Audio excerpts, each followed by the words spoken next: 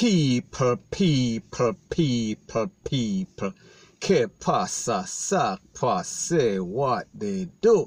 Now, people, we see that the Popo is putting in some work, and we have to give credit where credit is due, because we see that at least one person that was on Clarendon's most wanted list, we are speaking about their top 10 list, he has been captured. And we are speaking about a person whose name is George Francis, and he is from Blackwood District, and he was arrested by the parish's SWAT team after being wanted for jumping over the fence. So, people, that is 1 out of the 10 so far. And the next person that the Popo took into custody, his name is Robert Johnson, and I don't think that he is in the top 10 list. However, he was also wanted. He is said to be a vendor, and he is also known as AKA OC Shippy, and he was picked up by the Popo as a suspect in a shooting incident somewhere on 7th Road area we are speaking about in Maypen.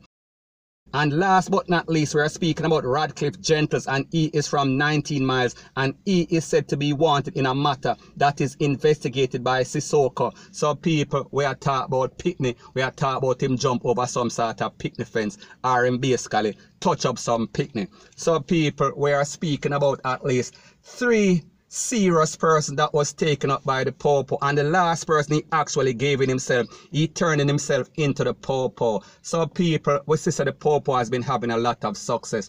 As it pertains to the Huntsby incident, we saw that at least 8 people take for themselves, and out of those 8, 6 were captured and 1 was slapped away. So therefore that left 1 on the run. And also as it pertains to Maypen, we are talking about Clarendon, at least 5 people take for themselves, and at least 4 was captured or turned in themselves. So, people, we have to give credit where credit is due, and the Popo is actually doing their job. So we can only come to the conclusion that if and when the Popo gets serious about crime, and if and when they put in the effort like they are supposed in every case, they will always reap the benefit. So the moral of the story is that the Popo should learn and take incentive from these 3 different incidents. We are speaking about Huntsby, we are speaking about Maypen, and we are also talking about the Clarendon's top 10 list. People, that is all I have to say. And like me say, it is just my views and opinion. It is not the gospel. Your views and opinion can be respectfully different from mine. But let me know what you think in the comment section. Bless up. Now, before I move to the next part of my video, please subscribe to my next channel. It is called Jamaica Dancehall Source, one word. Don't put any space between the words, and I'll be pinning the link to that channel in the description of this video. And also, please subscribe to this channel through Jamaica Buzz, and when you subscribe, please press the notification bell or icon, and also press all in the option. Now, people, the Popo supposed to be celebrating. Montego Bay is supposed to be celebrating. Jamaica is supposed to be celebrating because they took away 2 of the biggest thieves we are talking about Jamaica has ever seen. And people, these people are 2 fat man or 2 heavyweight. We are talking about 2 big body youth. However, they are as serious as a heart attack. They are as bad can get. We are speaking about a person, 47-year-old Melville Atty, and also his crony. And people, this is Melvin right here. We are speaking about in this greenish turquoise looking shirt, and here is his friend. We are speaking about his crony. Now, people, I know that you've seen the video. I am speaking about that infamous video that was making rounds all over social media, and if you did not see it, here is a sample right here.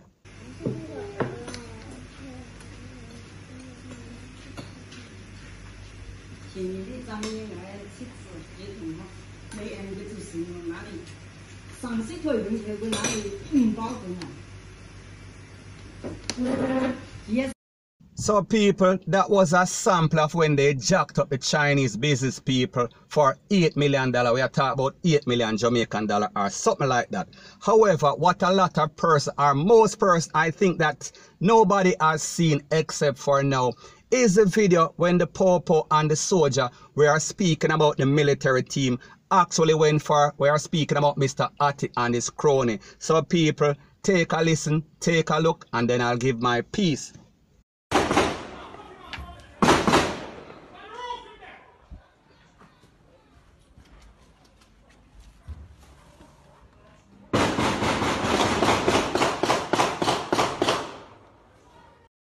So people like the Popo said or claim or allege it was a S0ldier out.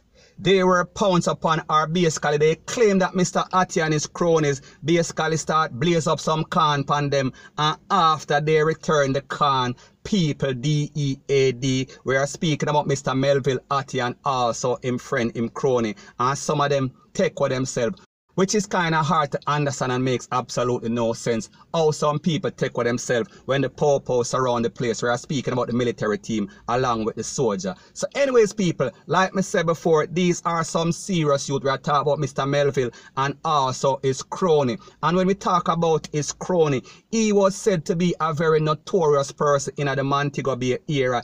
Anybody where him know have anything, may I talk about businessman, may I talk about drug dealers, he would be going for it. May I talk about a very serious youth, a thieving youth, a cold and calculated, callous youth. So the moral of the story is that Jamaica is supposed to be celebrating, and specifically Montego Bay is supposed to be celebrating, and the Popo and also the justice system in Jamaica. Everybody should be excited and elated because they got rid of, we are speaking about some notorious persons. Point blank and period. So anyways people, that is my views on the whole thing as it pertains to that. And like me say, it is just my views and opinion. It is not the gospel. Your views and opinion can be respectfully different from mine. But let me know what you think in the comment section. Bless. Now the next thing that is popping in the news, and it is going to be unbelievable, it is going to be jaw-dropping, is the fact that it was announced that 1,044 cruise ship workers are due to return on the island on Sunday aboard the Royal Caribbean Adventure of the Sea cruise liner. Now this is part of the government control re-entry program as it pertains to Jamaican citizens that are overseas stranded. We are talking about in the UK, we are talking about America, we are talking about Canada, and even on these cruise ships.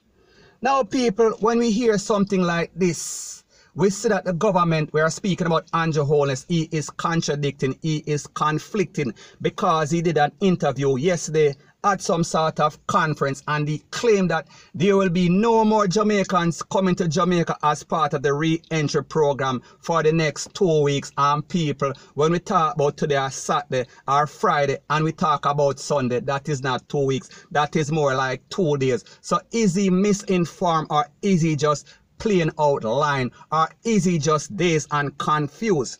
And what is even more disheartening about the whole situation is that we see that they've been having problems as it pertains to the last batch of persons that came in from America. We are talking about New York, and we are speaking about Miami and also Canada. We are speaking about at least 200 persons that were taken to the hotel. We are speaking about in St. Anne's Bay. May I talk about Bahia Principe, where they were complaining about bad treatment. They were complaining about the room condition. They were complaining about the abuse of the workers. We are speaking about the nurses and also employees of that hotel, because they were treated like second-class citizens. They were treated like some rejects, point blank and period. So people, if we are talking about 200 persons and they are having problem with that, so the rhetorical question that I am asking, what is going to happen when 5 times more the amount of 200 comes on the shore of Jamaica? We are talking about Sunday at the Falmouth Pier, where they are set to disembark or come off of the ship.